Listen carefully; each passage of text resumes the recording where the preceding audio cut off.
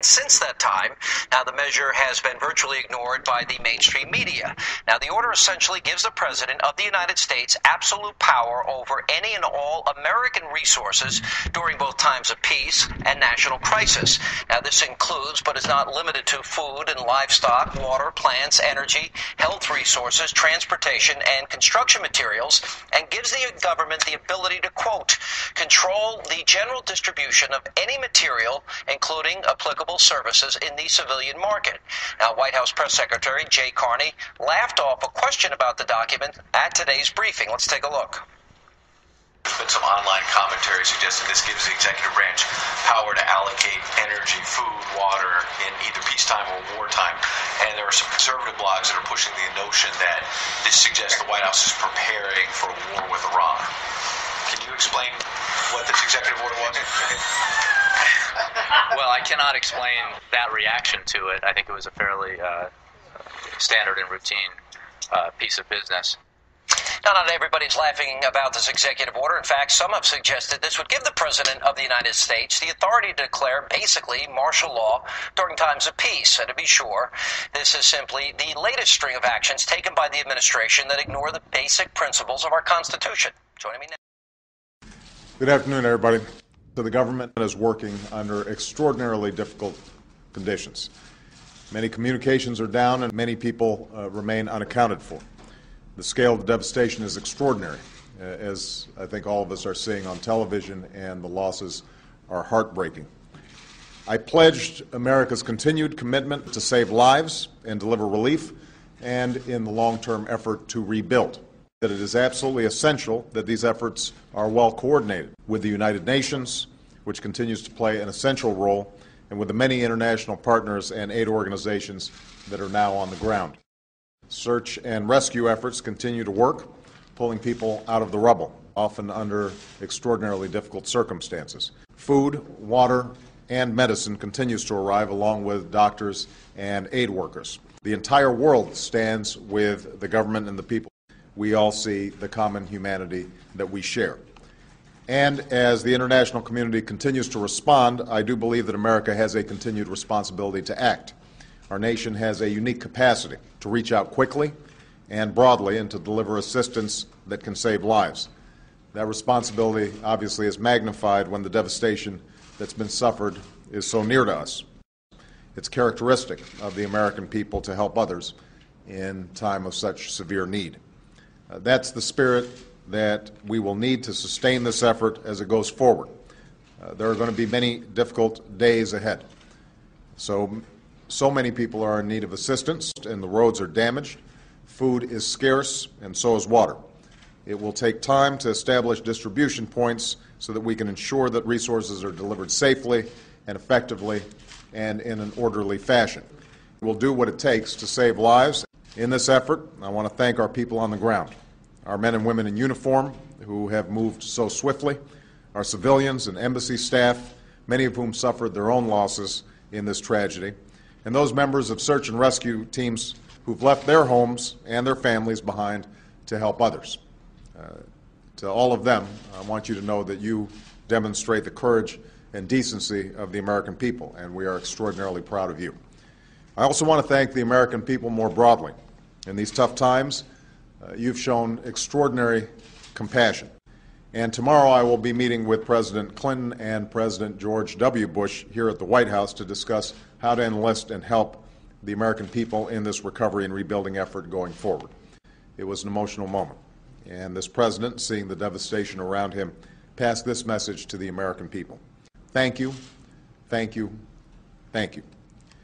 Thank you very much.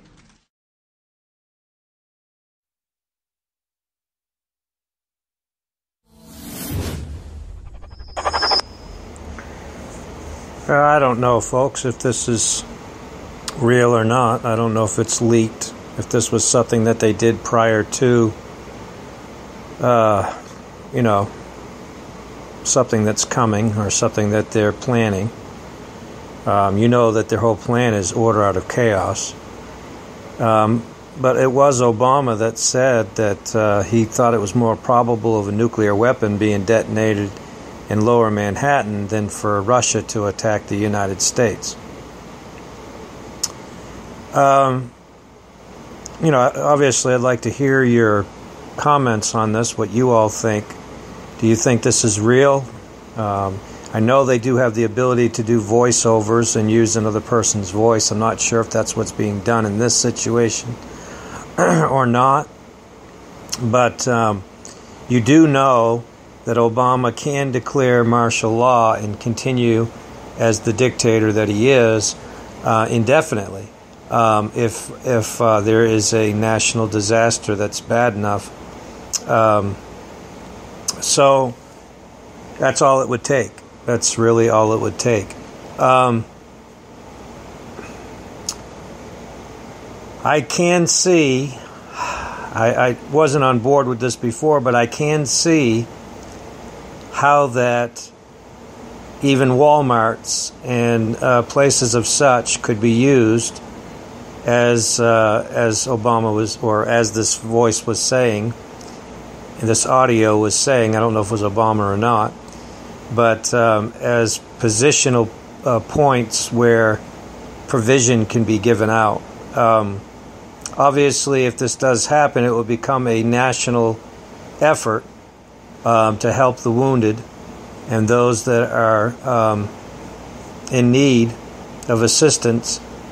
This will not be obviously isolated to only hospitals, but this is going to be widespread and will most likely involve not only professional physicians and nurses and such, but also civilians will be used to their capacity as well. I see how this could certainly bring about this New World Order. And I told you days in the past, not too long ago, just a few days ago, I was telling you that the devil knows he has a short time. And so those that are bringing in this New World Order are running out of time. And they know they're running out of time. So I can see, and remember, this is not, my objective is not to invoke fear or to be a fearmonger.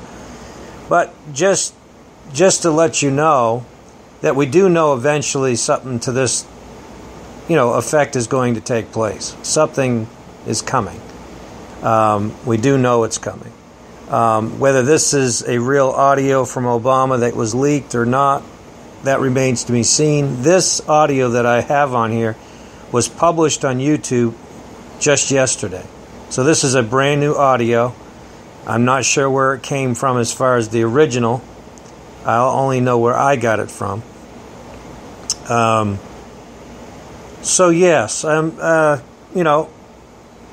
are those that have said that God has revealed to them that Obama was going to continue a third term and that it was going to be indefinite and there would not be another president. I don't know how true that is. I know the visions and the dreams God has given me of the nuclear weapon that would be detonated in the United States. Following that dream that God gave me, I had another one where I was actually, God allowed me to be in the nuclear explosion itself in a slow motion dream where I actually saw things in slow motion going through the air. And I remember when I woke up from the dream, literally woke up with a panic attack. That's how bad it was. I was having a panic attack when I woke up out of the dream. And I remember in the dream what I saw going through the air was so beyond the scope of imagination that I felt it didn't even come from this world. That's why my own natural mind I couldn't wrap my mind around it.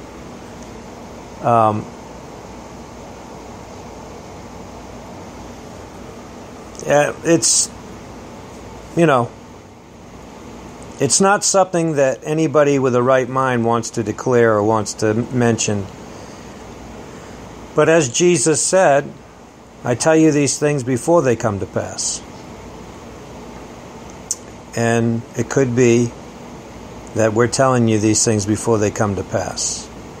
I don't know if that was an audio that was leaked and God allowed it to be leaked because He's merciful. I don't know. But all I do know is Jesus said, watch and pray that you may be accounted worthy to escape all these things and stand before the Son of Man. God bless you.